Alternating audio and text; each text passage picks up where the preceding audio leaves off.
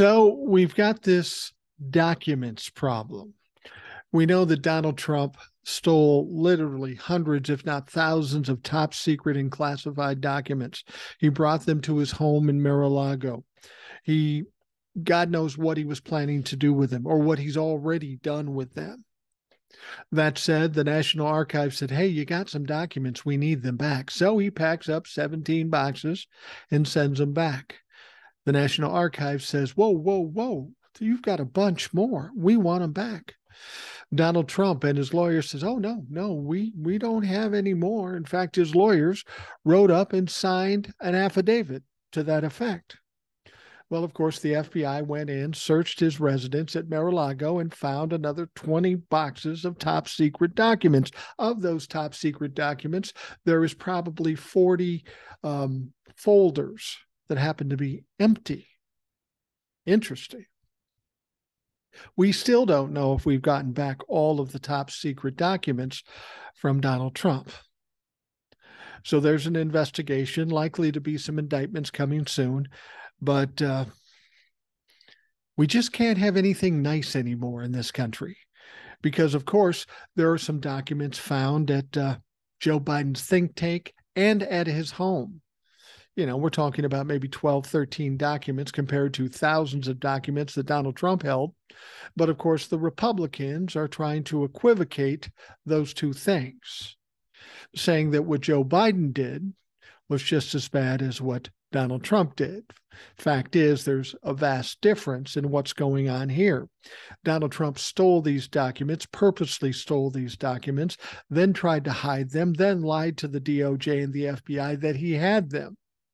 Joe Biden's people came up with these documents and immediately turned them over to the National Archives, which is what you're supposed to do. In any of these kinds of crimes, if they are crimes, it involves a lot with the way you look at it as far as intent. Clearly, there was no intent by the Joe Biden administration to steal or take these documents. It was either a mistake or something else.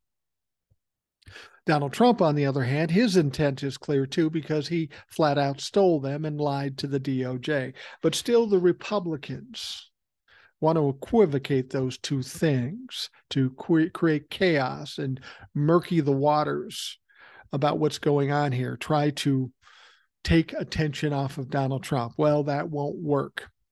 Now, the White House has pushed back on Republican outrage over the discovery of the classified documents at Biden's residence, calling for indignant. All right, let me go back.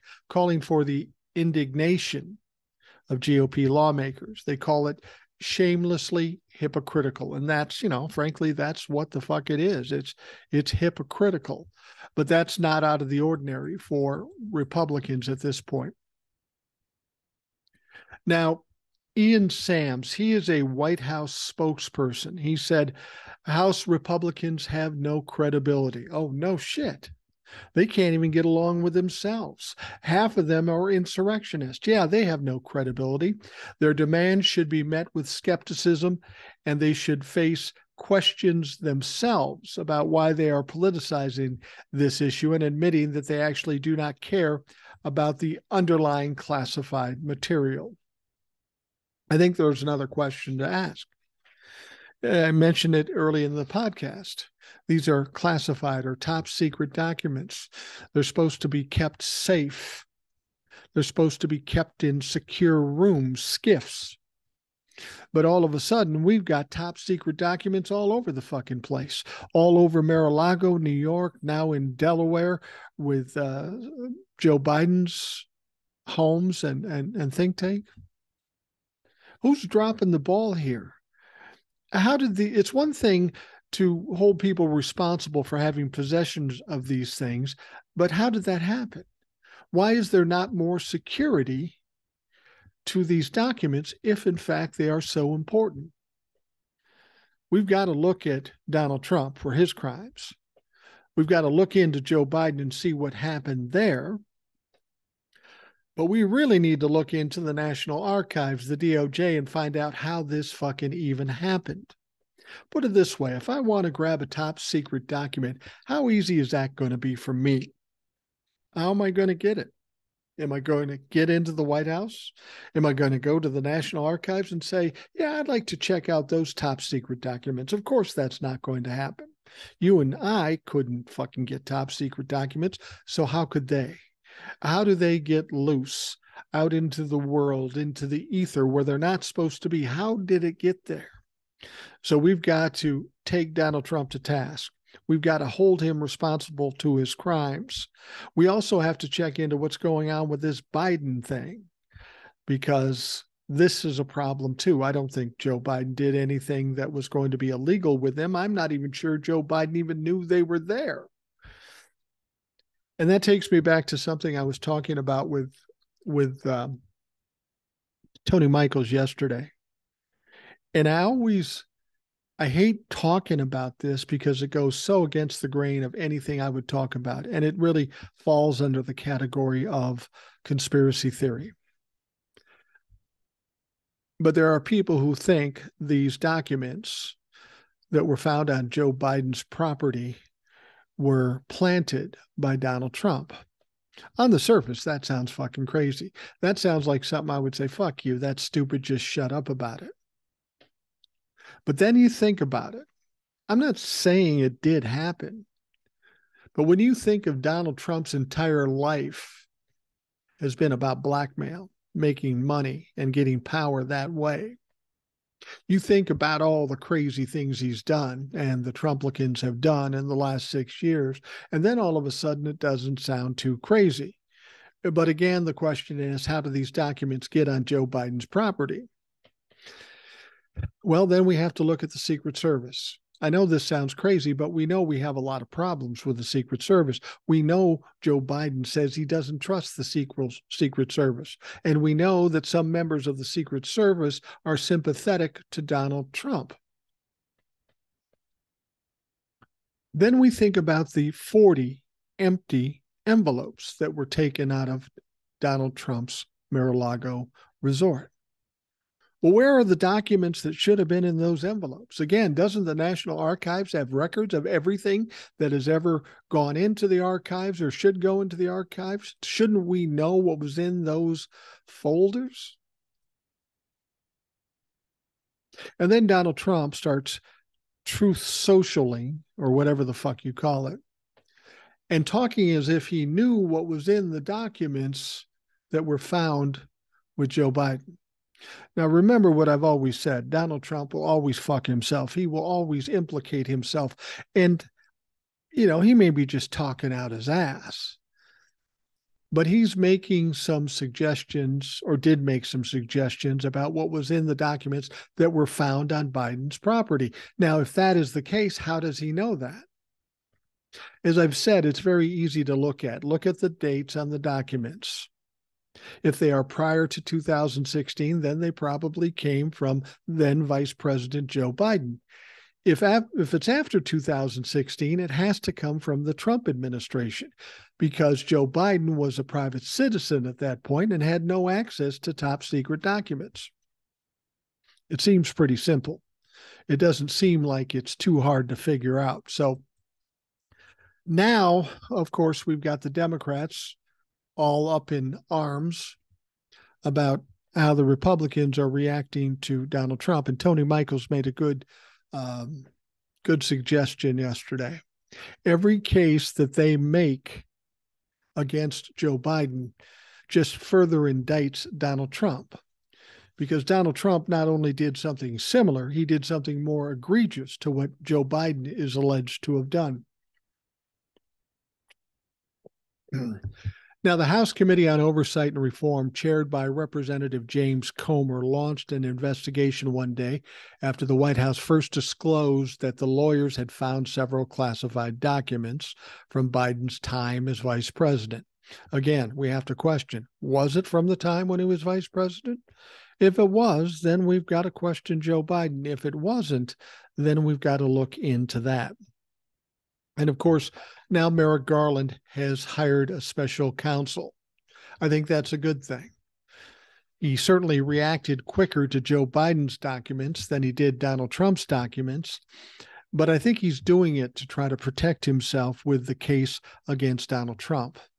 He can't look like he's favoring Joe Biden over Donald Trump. He's got to be fair. He's got to be straightforward. And that really is the best thing to do.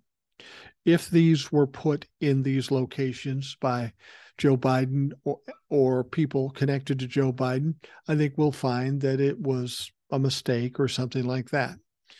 I mean, clearly, Joe Biden has access to all top secret documents now and had access to a lot of them when he was vice president, too. If he took them, what in fact is he using him for? Now, I will say this. If this special counsel ends up finding out something negative by Joe Biden and these documents, well, they need to take his ass down. He is our president. I like Joe Biden, but if he did something untoward, we don't need that motherfucker in the White House. And as I've said before, what's crazy about the Republicans, if they truly want to get rid of Joe Biden, well, then they're going to have to contend with Kamala Harris. And I don't think they're going to like that. But I will tell you this. There are some other people talking about conspiracy theories that this may be the Democrats doing this to ensure that Joe Biden doesn't run in 2024. I've said all along, I don't think he will run in 2024. He's going to be 82 years of age. And regardless of how well he's done in the 4 years he was president, it just doesn't make sense to put somebody that old in office. I'm 62 and I've lost a step. At 82, I'm sure Joe Biden will have lost a number of steps. And it's about time that we get out of the era of the old white man. I've said this many times as well. The time has come that we need to have the era of the younger, more diverse crowd. Women, people of color, younger people. This is what we need. I mean, to be perfectly honest, the future is not ours. I'm 62 years old. What's going to happen 20 years from now really won't have an impact on me if I'm even still here. But it will impact my kids and it will impact my grandchildren, and they should be allowed to determine their own destiny. You would think, right? But these old white men keep holding on and keep grasping for power, and they're doing everything they can. We see that with the Republican Party. They're doing the gerrymandering, they're doing all these tricks, and they're doing anything they can to hold on to power, and they are struggling. Their time is short. As I've said before, by 2028, the boomers will no longer be the majority that are voting in the elections. And that is going to be a problem for the Republicans. Now, these two entities, the Democrats and Republicans, can fight about whose situation with the documents is worse.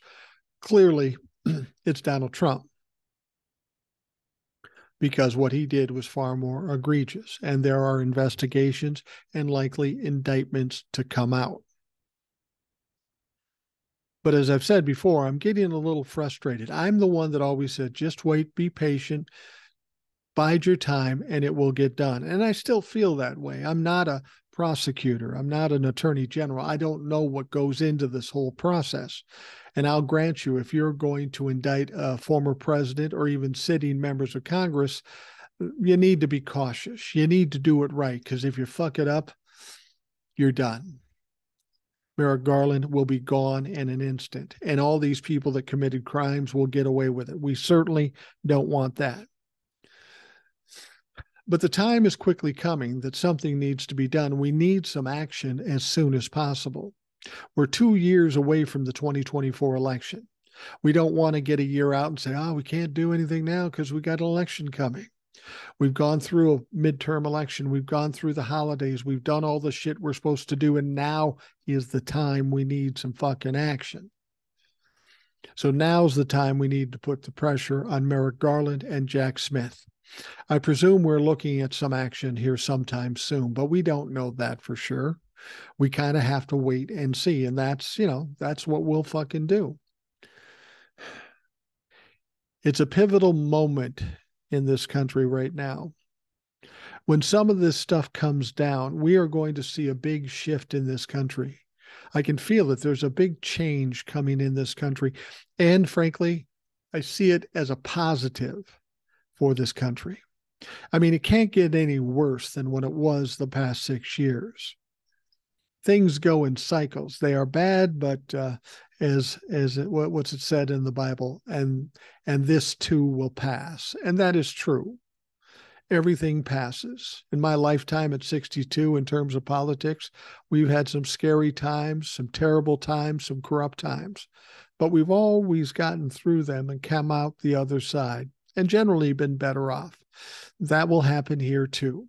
As much as the media will try to tell you all is lost and democracy is gone, and all the people that believe that bullshit, in spite of them, they'll all be wrong. This too will pass, and we will be fine. But that's not to suggest we don't put up a fight.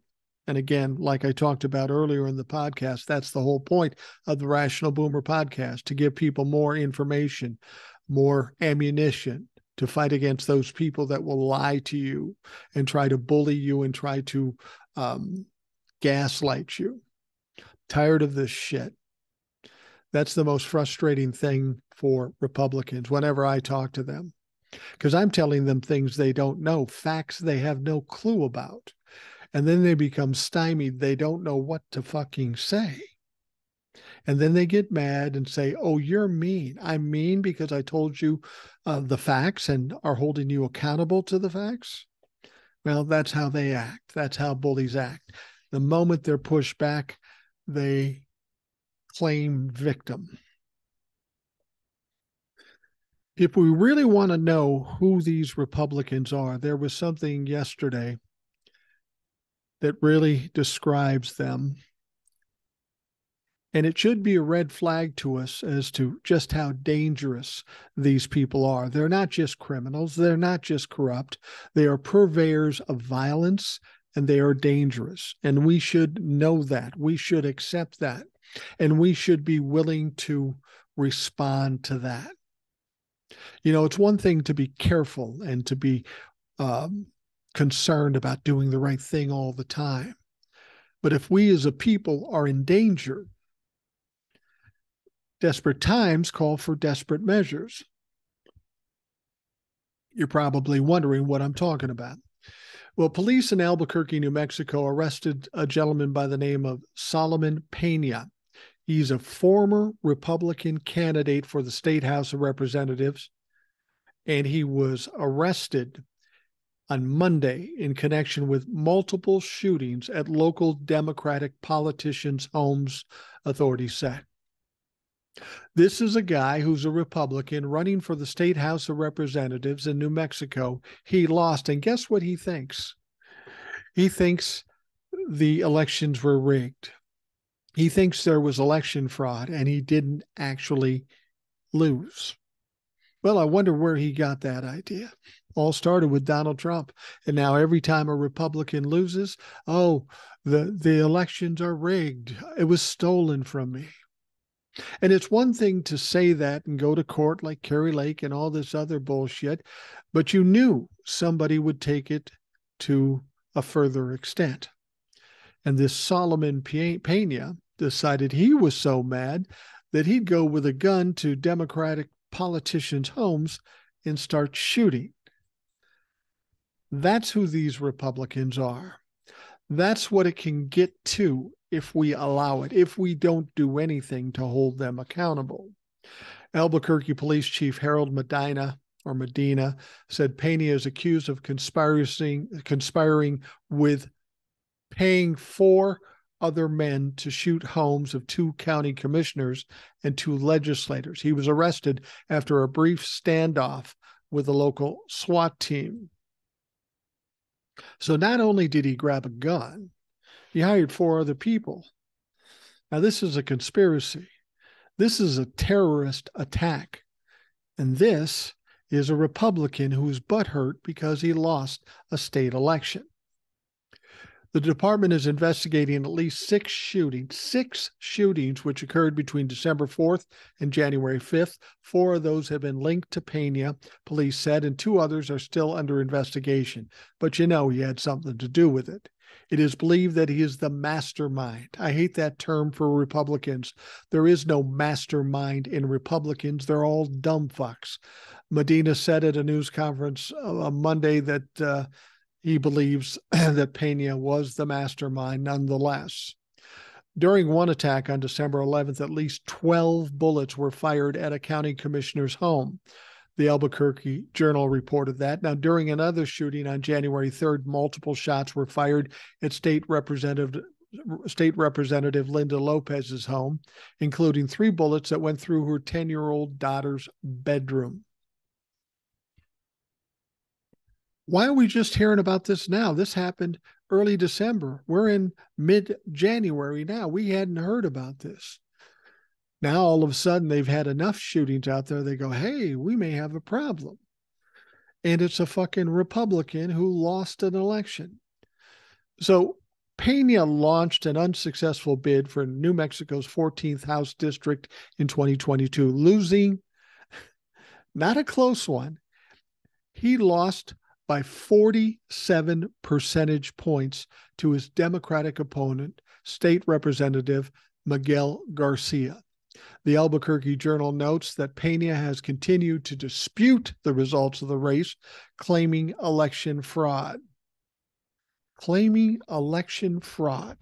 You lost by 47 points. You honestly believe there's election fraud, or you believe you can bully your way into office. And when that doesn't work, you decide, I'm going to grab a gun and shoot people because I'm angry.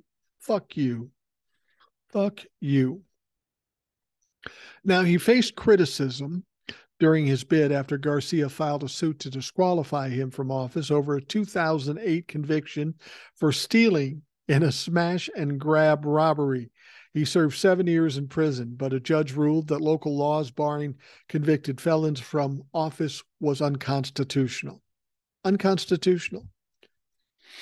A guy does a smash and grab robbery, spends 7 years in jail, and it's unconstitutional for him to run for office? Well, there's yet another problem we need to look into. Those types of people should not be in a position to run for office. Neither should people that are indicted, like Tony Michaels was talking about yesterday. Some of these people in Congress could get indicted and still stay in office. Well, how is that possible? I don't deny that Tony Michaels may be right about this, but that's a problem. That's a big problem in this government. If criminals can run for office, win office, and continue to commit crimes, we need to work this out. That's a fucking problem. You're probably not surprised to hear that Donald Trump is going to extremes to grift money. A lot of his money is drying up because people are tired of sending him money and not getting anything in return, not fighting to get him put back in the Oval Office.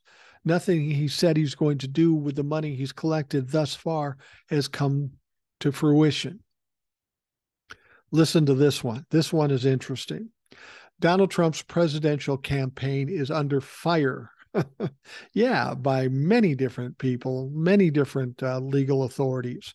But it's under fire after a local news anchor from Florida accused the organization of sending out a fundraising email that appeared to be from Governor Ron DeSantis, but the Trump campaign says the email is fake. It's a slick fundraising email, tweeted Spectrum News 13 anchor Greg Angel on Monday, noting that it included the Florida governor's campaign logo, photo, and all. But check the fine print, he continued. It's a fundraising email actually for Trump PAC and presidential campaign. Always read the fine print. Now, of course, the Trump organization is saying, oh, that's a fake thing. Somebody's just trying to set us up. Well, that's interesting because he'd already tried doing this before with Herschel Walker. Remember when the Senate runoff? He sent out a letter as Donald Trump trying to fundraise for Herschel Walker, presumably.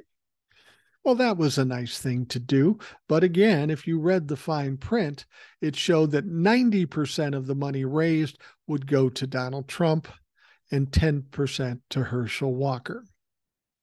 So the idea that he might be using Ron DeSantis to fundraise isn't crazy because he's already done it once. A former popular president using a very popular governor to raise campaign cash. Imagine that.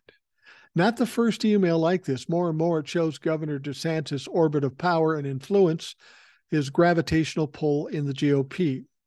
The allegations prompted a flood of reactions.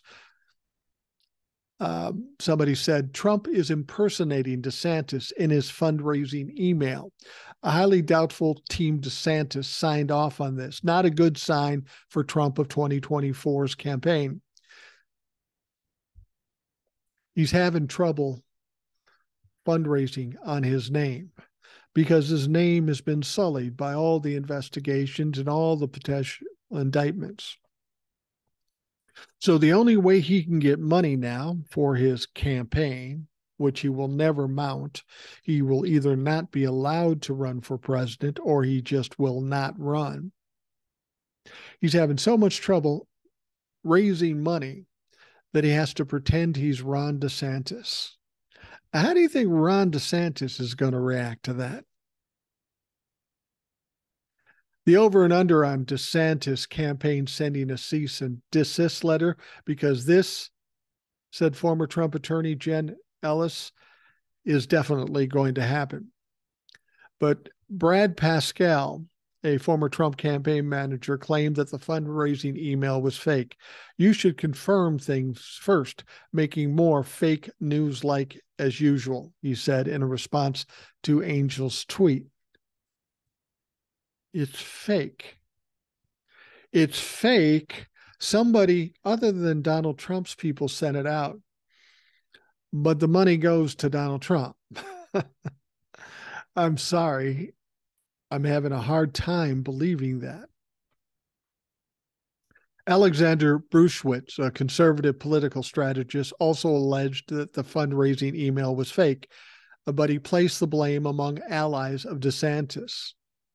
See, this is the same argument when they said that it was Antifa attacking the Capitol on January 6th. Why would Antifa attack the Capitol?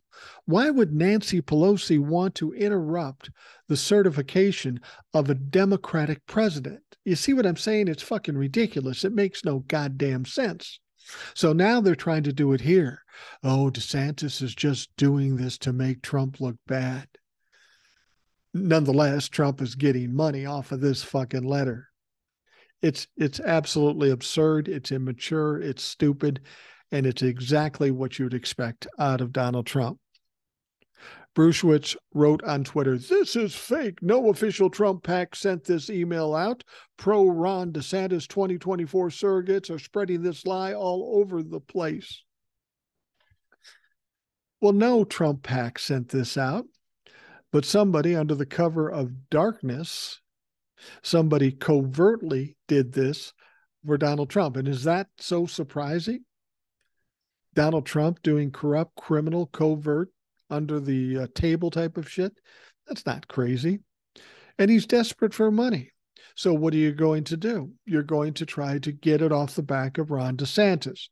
And now I don't care about Ron DeSantis either. I'm just loving the fact that Donald Trump is fucking over Ron DeSantis, who then will fuck over Donald Trump. And they'll be so busy fucking each other over that the Democrats will win in a walk in 2024. The Trump campaign later outright denied that it had sent the email. Trump denying something that never happened. How many things has he denied? He denied stealing documents, and then he told us he stole documents. He denied being connected to Russia, but Russia meddled in 2016 to benefit Donald Trump. Donald Trump's good at denying things. He's just not very good about being honest about it. The Trump campaign later outright denied that it sent the email. That's hilarious. The fundraising email is fake and did not come from us, Trump campaign spokesman Stephen Chung told Semaphor's Shelby Talcott. Of course, he's going to deny it. Donald Trump and the Republicans deny every fucking thing. They don't own up to anything. It's absolutely absurd. And you would think after all this time and the many, many times they've done this, people have figured it out. Even the Trump-lefucks have got to say, my God, what's going on here? Now, if the people in Florida find this out, obviously this is going to be problematic for Donald Trump in any future election, especially the 2024 election. See, that's the problem Donald Trump has here. Because of who he is, when he fails, he refuses to admit it. The 2020 election is proof of that. He knew he lost. He knew there was no election fraud, but still he complained about it and bitched about it. He will never, ever give in to the fact that there was no election fraud in 2020. I promise you that. He will never, ever admit to that.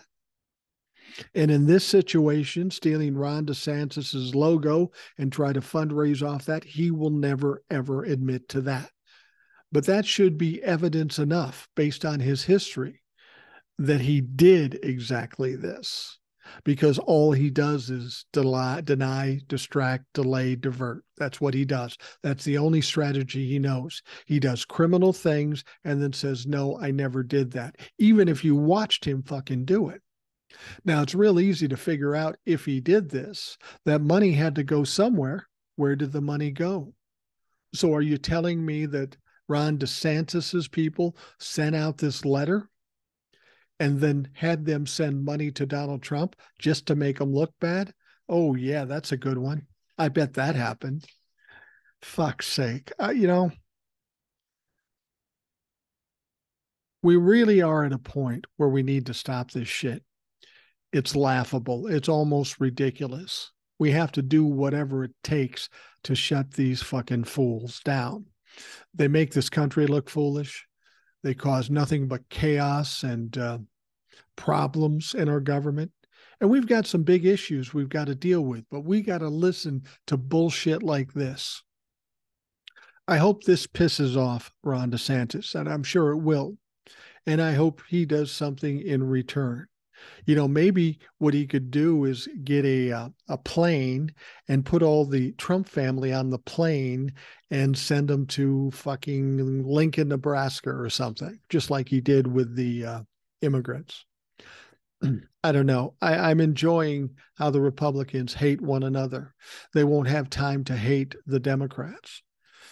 If Donald Trump gets to 2024 and there's some indication that he might run, the fight between Ron DeSantis and Donald Trump will be so loud and so annoying. Whoever the Democratic presidential candidate is, will win it in a walk. I think that's going to happen anyway. There's no way over the next 2 years the Republicans can do anything to look good enough to win any fucking election. So it may take 2 years to get to the point we need to get to, but it's important that we expose Donald Trump, all the Trump-lefucks, the MAGA people, anybody that follows these people, expose them for the ridiculousness, make fun of them, just do whatever we can to shut them down and question their integrity, because they have no integrity. We know that. It's, if it wasn't so scary and didn't have so much negative effect on this country, it would be hilarious. But I don't know. All right. We're ready to wrap up the Rational Boomer podcast. I want to thank you for spending the time to listen. I hope you have a great day.